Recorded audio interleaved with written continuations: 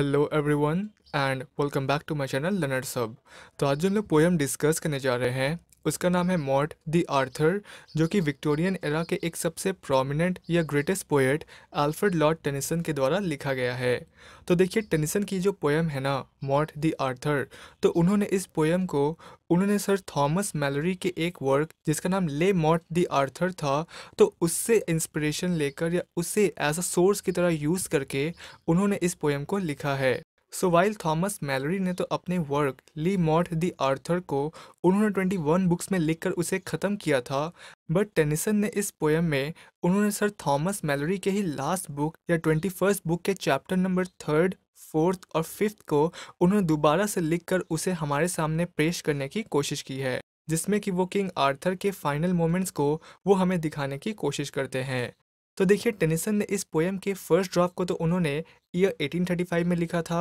और फिर ईयर 1842 तक पहुंचकर उन्होंने इसके फाइनल वर्जन को भी लिखकर कंप्लीट कर दिया था, जिससे कि फिर ईयर 1859 में उन्होंने उसे अपने ही एक पोएटिक कलेक्शन जिसका नाम इडियल्स ऑफ द किंग था या आइडल्स ऑफ द किंग था, तो उसमें इसे इंक्लूड करके पब्लिश किया गया, जिसमें कि उन्होंने किंग आर्थर के किंगडम के राइज और फॉल के बारे में उन्होंने काफ़ी डिटेल में उसमें डिस्कस की है। तो देखिए, ये पोएम जो है ना, इसके एक्चुअली 3 नाम हैं। एक तो मॉर्ट द आर्थर, दूसरा द पासिंग ऑफ आर्थर और तीसरा डेथ ऑफ आर्थर। और इस पोएम में टेनिसन हमें किंग आर्थर के लाइफ के फाइनल मोमेंट्स के बारे में बताने की कोशिश करते हैं, जब बैटल ऑफ कैमलन के बाद वो बुरी तरह से घायल हो गए थे और वो सर बेडिवियर, जो कि किंग आर्थर के एक फाइनल नाइट बचे हुए थे, तो वो उनसे कुछ आखिरी शब्द कह रहे थे। और इन सब के अलावा ऐसा भी कहा जाता है कि टेनिसन ने इस पोएम को उन्होंने अपने एक काफ़ी क्लोज फ्रेंड जिनका नाम आर्थर हलाम था,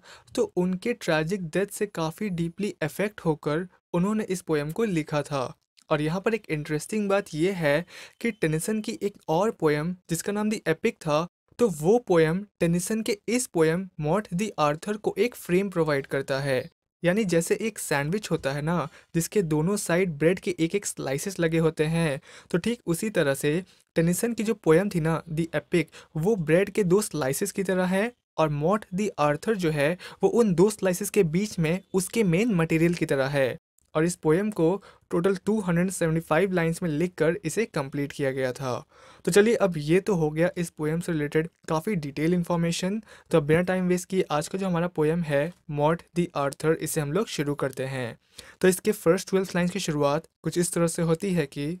so all day long the noise of battle rolled among the mountains by the winter C until King Arthur's table, man by man, had fallen ill nigh on his sea, about their lord's King Arthur. Then, because his wound was deep, the bold Sir Bedivere uplifted him, Sir Bedivere, the last of all knights, and bore him to a chapel nigh the field, a broken chancellor with a broken cross that stood on a dark strait of a barren land. On one side lay the ocean, and on one lay a great water, and the moon was full.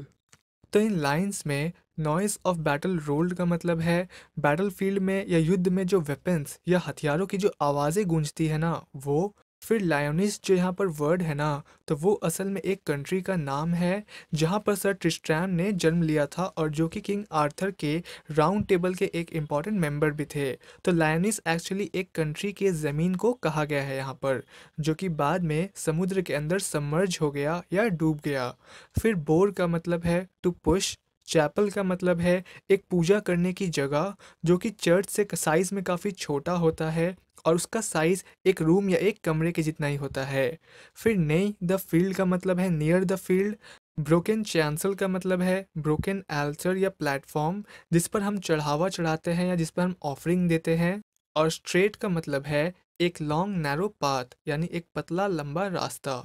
तो इन lines का overall meaning ये है कि पूरे दिन के युद्ध के बाद जब शाम हो जाती है ना, तब पोएट हमसे ये कहते हैं कि पूरे दिन यानी सुबह से लेकर शाम तक युद्ध भूमि में या बैटलफील्ड में जो वेपन्स या हथियारों की जो आवाज़ें थी ना, वो उस युद्ध भूमि के चारों तरफ जो वादियाँ और समुद्र थी, तो वो जंग की आवाज़ें पूरे दिन उन पहाड़ों में, उन वादियों में और उन समुद्र के किनारों में गूंजती रही। तो असल में उस बैटलफील्ड में या उस युद्ध भूमि में किंग आर्थर अपने एक नेफ्यू जिसका नाम मॉड्रेट था, तो उनकी उससे लड़ाई हो रही थी, और उस बैटलफील्ड में किंग आर्थर के राउंड टेबल के जितने भी जो इम्पोर्टेंट नाइट्स थे ना, तो वो एक एक करके वो सभी उस बैटलफील्ड में मारे गए और वो सभी लायोनिस के ज़मीन पर पड़े हुए थे। और सिर्फ सर बेडिवियर जो कि किंग आर्थर के एक नाइट थे, वही उस वॉर में बचे हुए थे। एंड इवन किंग आर्थर भी उस युद्ध में पूरी तरह से घायल हो गए थे और उनकी हालत बहुत ही क्रिटिकल थी। तो किंग आर्थर के जो आखिरी नाइट यानी सर बेडिवियर जो थे ना, वो फिर क्या करते हैं, वो उन्हें सपोर्ट देते हैं और वो फिर उन्हें लिफ्ट करते हुए वो उन्हें एक चैपल के पास लेकर जाते हैं जो कि उस बैटल के पास में ही लोकेटेड होता है। और उस चैपल के अंदर एक टूटा हुआ सा क्रॉस का सिंबल और एक ब्रोकन चैंसल होता है, यानी एक एल्टर या एक प्लेटफॉर्म होता है जहाँ पर सर बेडिवियर किंग आर्थर को ले जाकर वो उन्हें उस पर कंफर्टेबली बिठाने की कोशिश करते हैं और उनकी मदद करते हैं। और ये चैपल जो था ना, ये असल में उस बैटलफील्ड से थोड़ी सी दूरी पर एक पतले से अंधेरे रास्ते के बीच में ही लोकेटेड था, जिसके एक तरफ तो थोड़ी सी दूरी पर एक बहुत ही बड़ा सा झील होता है और उसके दूसरी तरफ एक समुद्र होता है जो कि उस चांद की रोशनी में पूरी तरह से क्लियरली दिखाई दे रहा होता है। फिर इसके लाइन नंबर 13 से लेकर लाइन नंबर 38 तक पोएट ये लिखते हैं, Then spake King Arthur to Sir Bedivere, the sequel of today, unsoldier all the goodliest fellowship of famous knights, whereof this world hold records, such as sleep they sleep, the men I loved. I think that we shall never more at any future time delight our souls with the talk of the knightly deeds, walking about the gardens and the halls of Camelot, as in the day that were. I perished by the people which I made, though Merlin sware that I should come again to rule once more. But let what will be, be. I am so deeply smitten through the helm that without help I cannot last this morn. Thou therefore take my brand Excalibur, which was my pride, for thou rememberest how in those old days, one summer noon, an arm rose from out of the bosom of the lake, clothed in white samite, mystic and wonderful, holding the sword, and how I rode across, and took it and worn it like a king. And wheresoever I am sung or told in after time, this also shall be known. But now delay not, take Excalibur and fling him far into the middle mere. Watch what thou seest and lightly bring me word. तो इन lines में spec का मतलब है spoke यानी कुछ बोलना। फिर कैमलॉट जो यहाँ पर वर्ड है ना, वो असल में किंग आर्थर के एक कासल सिटी का नाम है जो कि ग्रेट ब्रिटेन में एक समय में लोकेटेड था।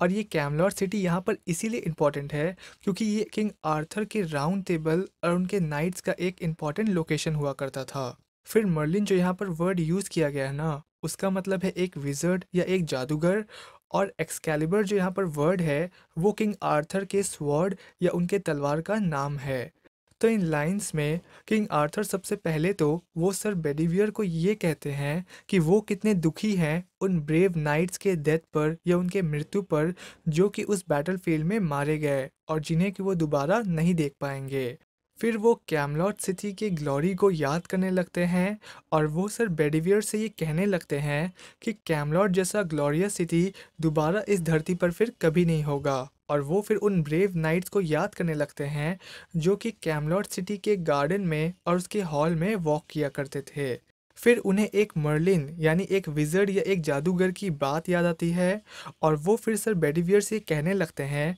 कि एक मर्लिन ने मुझसे ये कहा था कि मैं दोबारा से इस जगह पर रूल करने के लिए वापस आऊँगा। बट अब फ्यूचर में चाहे जो भी हो, फ़िलहाल तो मैं बहुत ही बुरी तरह से ज़ख्मी हूँ और मैं बिना किसी के असिस्टेंट के या मदद के मैं शायद ही अगली सुबह तक ज़िंदा रह पाऊँ। इसीलिए मैं ये चाहता हूँ कि तुम मेरे इस तलवार को जिसे एक्सकैलिबर कहा जाता है, तुम इसे उस झील के या उस लेक के पास ले जाकर तुम उसे उस झील के बीचों बीच उसमें इसे फेंक दो और फिर देखो कि वहाँ क्या होता है। तो किंग आर्थर सर बेडिवियर को ये बताते हैं कि कई सालों पहले उन्होंने इस तलवार को उन्होंने उस सेम लेक या झील से ही इसे प्राप्त किया था जहाँ पर एक डिवाइन लेडी का स्टैचू इस तलवार को अपने हाथ में लिए उस झील में फ्लोट कर रही थी। तो वहीं से उन्होंने इस तलवार को निकाला था और अब जाने से पहले वो ये चाहते हैं कि इस तलवार को दोबारा से उसी झील में फेंक दिया जाए जहाँ से इसे लिया गया था। क्योंकि इस तलवार की पावर्स तभी एक्टिवेट होती हैं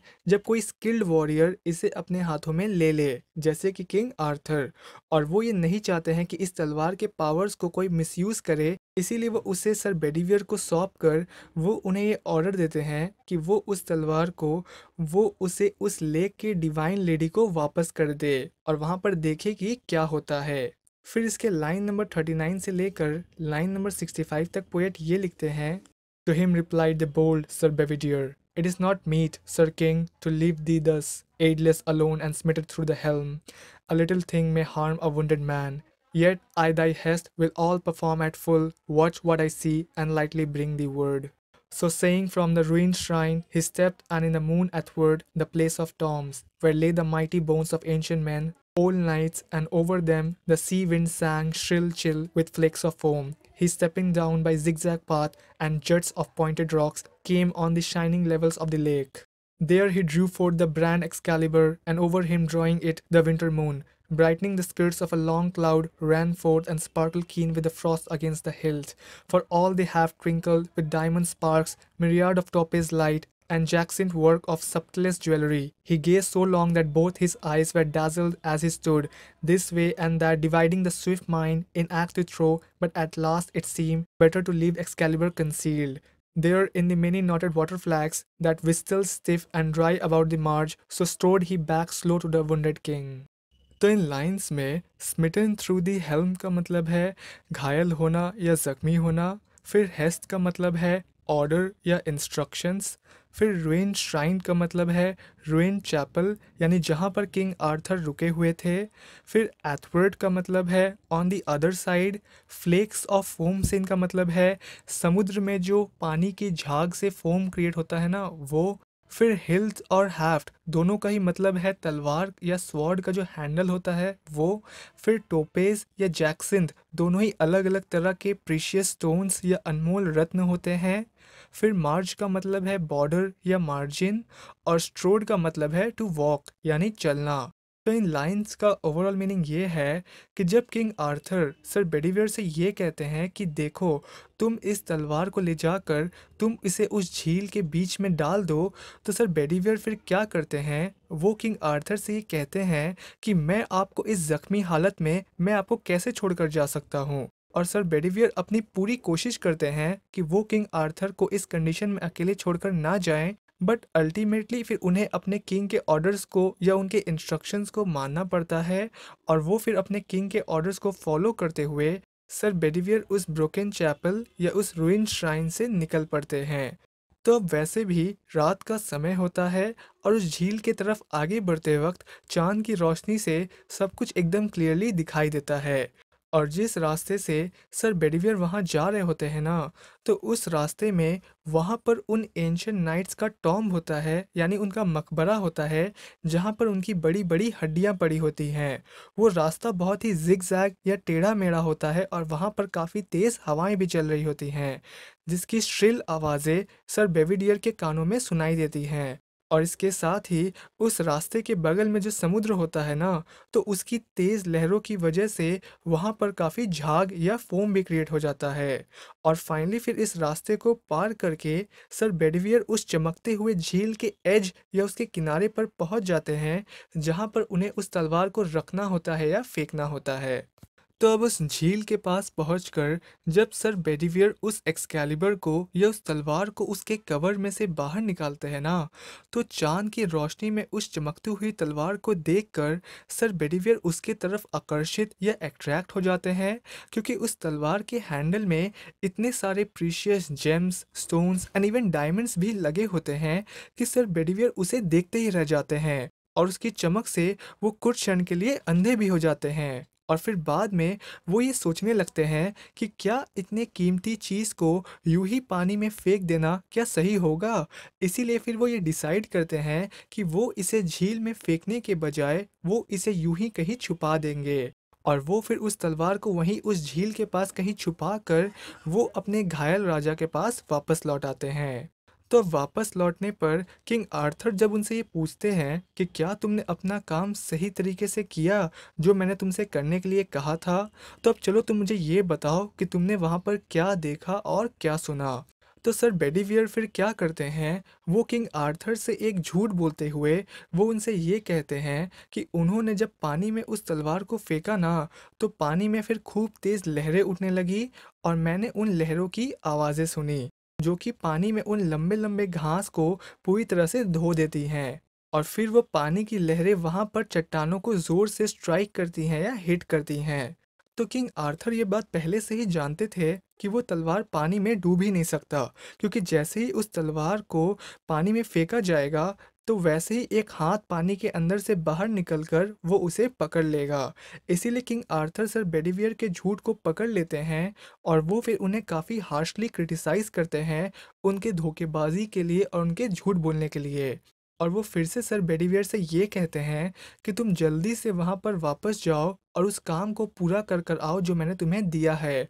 और मुझे वापस आकर बताओ कि तुमने वहाँ पर क्या देखा और क्या सुना। अब इसके लाइन नंबर 82 से लेकर लाइन नंबर 112 तक में पोएट हमसे ये कहते हैं कि जब सर बेडीवियर दोबारा से उस काम को अंजाम देने के लिए निकलते हैं ना, तो वो उन रास्तों में आने वाले सभी पत्थरों को गिनते हुए वो काफ़ी तेज़ी से वो एक पतले पहाड़ी रास्ते से होते हुए आगे बढ़ रहे होते हैं। बट फिर अचानक से जब वो उस तलवार के प्रीशियस हैंडल के बारे में अपने दिमाग में सोचते हैं ना, तो वो फिर अपने दोनों हाथों को एक साथ क्लैप करके वो रोने लगते हैं। वो एक दुविधा में पड़ जाते हैं, कंफ्यूज हो जाते हैं और वो ये समझ नहीं पाते हैं कि आखिर इतने कीमती तलवार को जिसमें इतने सारे प्रीशियस स्टोन्स लगे हुए हैं, उसे यूं ही झील के पानी में क्यों फेंक देना है। और वो जब उस तलवार को देखते हैं तो वो दुखी होकर ये सोचने लगते हैं कि कितना बुरा होगा अगर ये तलवार उस पानी में फेंक देने के बाद ये उसमें हमेशा के लिए डिसअपियर हो गया या गायब हो गया।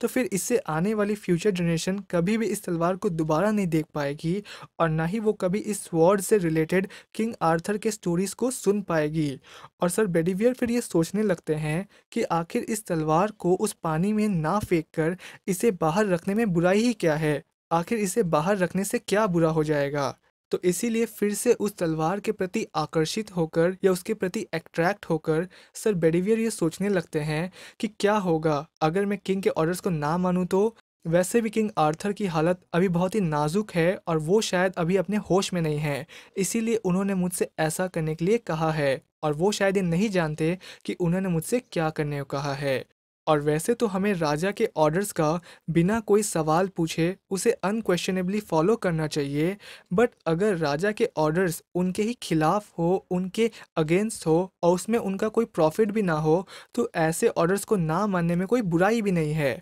तो फिर सर बेडीवियर उस तलवार के हिस्ट्री के बारे में सोचने लगते हैं कि कैसे उस तलवार को किंग आर्थर को दिए जाने से पहले उसे 9 सालों तक उसे शेप दिया गया और उस लेक की डिवाइन लेडी ने उसे तराशा था। तो अगर ऐसे ब्यूटीफुल स्वॉर्ड को यूं ही पानी में फेंक देने के बाद अगर वो उस पानी में जाकर गायब हो गया तो आने वाली जनरेशन कभी भी इस तलवार को दोबारा नहीं देख पाएगी और इससे रिलेटेड किंग आर्थर के लेजेंडरी स्टोरीज को भी वो नहीं जान पाएंगे। इसीलिए सर बेडीवियर ये कंक्लूड करते हैं कि अच्छा यही होगा कि मैं किंग आर्थर के रिमेनिंग्स को यानी उनकी निशानियों को संभाल कर रखूं, ताकि उनके जाने के बाद ये तलवार उनकी ग्लोरी को रिप्रेजेंट कर सके। इसीलिए फिर से एक बार वो बिना अपने काम को अंजाम दिए ही वो दोबारा से उस तलवार को उस झील के पास वहीं कहीं आसपास छुपा कर वो किंग आर्थर के पास लौट आते हैं। और इन लाइंस में रिजेस का मतलब है अ नैरो हिल टॉप, फिर स्मॉट का मतलब है टू हिट और स्ट्राइक, और रेलिक का मतलब है रिमेनिंग्स यानी निशानियाँ। अब इसके बाद लाइन नंबर 113 से लेकर लाइन नंबर 150 तक में पोएट हमसे ये कहते हैं कि जब सर बेडीवियर दोबारा से किंग आर्थर के पास बिना अपने काम को पूरा किए वापस लौटते हैं, तो किंग आर्थर फिर उनसे पूछते हैं कि बताओ बेडीवियर, तुमने वहाँ पर क्या देखा और क्या सुना। तो सर बेडीवियर फिर से उन्हें वही पहले वाला ही जवाब दोबारा देते हैं, जिसे सुनकर किंग आर्थर को इतना गुस्सा आता है कि वो सर बेडीवियर से ये कहते हैं कि तुम भी अब कोई काम के नहीं रहे, तुम भी अब बिल्कुल वर्थलेस, मिजरेबल, अनकाइंड और अनट्रू हो गए हो। तुम्हारे अंदर भी अब कोई दया नहीं बची है और ना ही कोई नाइट की क्वालिटीज। तुम भी अब धोखेबाज और गद्दार हो गए हो जो अपने मरते हुए राजा के ऑर्डर्स को भूल गया है। तुम मेरे आखिरी नाइट हो जो कि उस युद्ध में जिंदा बचा है और तुमने भी मुझसे एक कीमती तलवार के लिए गद्दारी कर दी। और किंग आर्थर फिर सर बेडीवियर को वो उनके डिक्लाइनिंग यानी उनके गिरते हुए पावर और अथॉरिटी के लिए क्रिटिसाइज करते हैं और वो उन्हें इस बात के लिए भी अक्यूज़ करते हैं कि तुम शायद उस तलवार के प्रीशियस हैंडल को तुम अपने लिए संभाल कर रखना चाहते हो, इसीलिए तुम मेरे इंस्ट्रक्शंस को तुम 2 बार में भी पूरा करने में फ़ेल हो गए। चलो मैं अब तुम्हें एक तीसरा और आखिरी मौका देता हूँ मेरे ऑर्डर्स को पूरा करने के लिए। और अगर इस बार तुम बिना अपने काम को पूरा किए लौटे ना, तो मैं खुद अपने हाथों से मैं तुम्हारा कत्ल कर दूँगा। तो सर बेडीवियर फिर क्या करते हैं, वो दौड़े-दौड़े वो उस झील के पास वापस जाते हैं और वो फिर उस तलवार को वो ज़ोर से हवा में घुमाकर वो उसे उस झील के बीचों बीच फेंक देते हैं। तो अब जैसे ही सर बेडीवियर उस तलवार को फेंकते हैं ना, तो वैसे ही वो स्वॉर्ड हवा में गोल-गोल घूमने लगता है और वो बिजली की तरह वो हवा में ही चमकने भी लगता है। और फिर अचानक से उस झील के अंदर से एक लेडी का हाथ बाहर निकलता है, जो कि उस तलवार को अपने हाथों में पकड़ लेती हैं। बट उस तलवार को अपने साथ ही झील में वापस ले जाने से पहले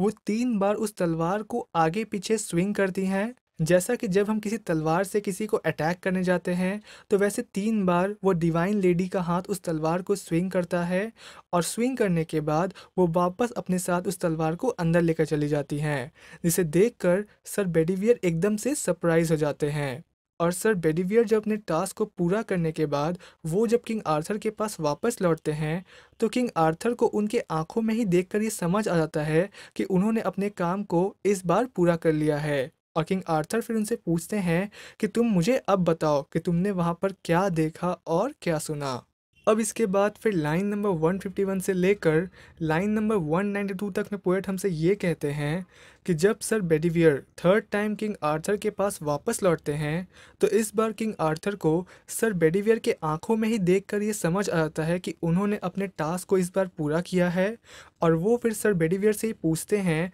कि बेडीवियर, तुम मुझे अब बताओ कि तुमने वहाँ पर क्या देखा और क्या सुना। तो सर बेडीवियर फिर उनसे ये कहते हैं कि मेरे महाराज, इस बार जब मैं आपके तलवार को फेंकने के लिए उस झील के पास गया ना, तो इस बार मैंने उस तलवार को फेंकने से पहले मैंने अपने आँखों को बंद कर लिया, ताकि फिर से मैं उस तलवार में लगे उन प्रीशियस ज्वेलरीज की तरफ अट्रैक्ट ना हो जाऊं। और फिर आंखें बंद करके मैंने ज़ोर से उस तलवार को हवा में घुमाकर उस पानी में फेंक दिया। और फिर बाद में जब मैंने अपनी आंखें खोली, तो मैं ये देखकर काफ़ी सरप्राइज हो गया कि उस झील के अंदर से एक डिवाइन लेडी का हाथ उसमें से बाहर निकला, जिनके हाथ मखमल या वाइट सिल्क के कपड़ों में रैप थे। और उन्होंने फिर उस तलवार को अपने हाथों में पकड़ लिया और उन्होंने उस तलवार को पानी में अंदर ले जाने से पहले उन्होंने उसे 3 बार आगे पीछे स्विंग किया। और स्विंग करने के बाद वो फिर उस तलवार को अपने साथ पानी में अंदर लेकर चली गईं। तो सर बेडीवियर के इस सैटिस्फाइंग आंसर को सुनकर किंग आर्थर एक गहरी सांस लेते हैं और वो फिर उनसे कहते हैं कि मेरा अंत अब करीब है।